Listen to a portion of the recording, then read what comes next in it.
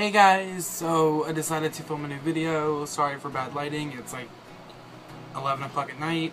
Actually 10. But this video is going to be 10 tips for auditioning for Color or Winterguard. Auditions for both of them will pretty much be the same. I'm not an expert, but I do know a thing or two. So I have my notes right here, so I'll be looking down and then up, so let's get started. So tip number 1 is to stretch.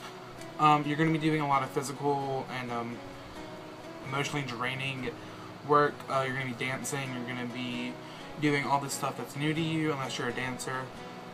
So stretching before and after practice will probably give you the best outcome. I suggest you stretch in the morning, stretch before practice or auditions, and then stretch once at night when you get home so you don't wake up with a cramp in the middle of the night. Tip number 2 is to point your feet. For the love of God, do not flex your foot. If you don't know what pointing is, it's like, say this is your foot, or well, this is naturally your foot. Don't, like, if you do a jump, don't jump like this, jump like this. It is one of the key things that the instructor is looking for. A lot of the work you'll be doing is toe down or pointed foot, passes, sautés, sachets, across the floors. Any kind of work they give you will be pointed feet unless told otherwise. Step number 3, be a sponge. What that means is you're going to be given a lot of instructions.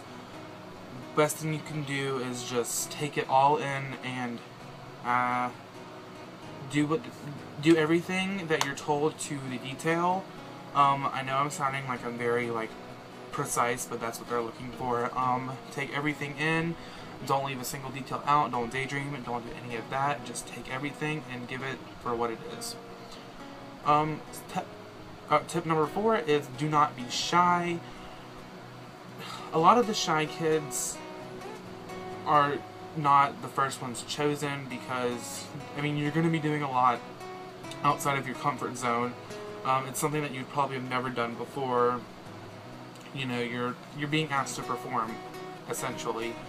So the best thing you could do is to, you know, lift up, smile, breathe, talk, ask questions, da-da-da-da. Tip number 5 is practice, practice, practice, practice.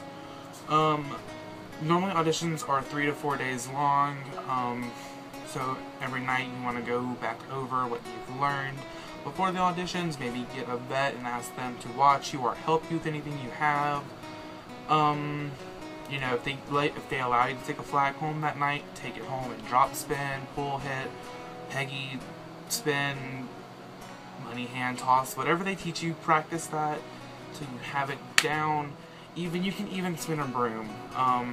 There's really endless possibilities. Tip number 6 is be able to keep a beat, because you will essentially be counting the rhythms and walking and dancing to it. So the best thing I can tell you to do before auditions is listen to some music and try to find the beat of it. You'll be doing that for across the floors and dancing. Tip number 7 is dance and perform. This is a huge one.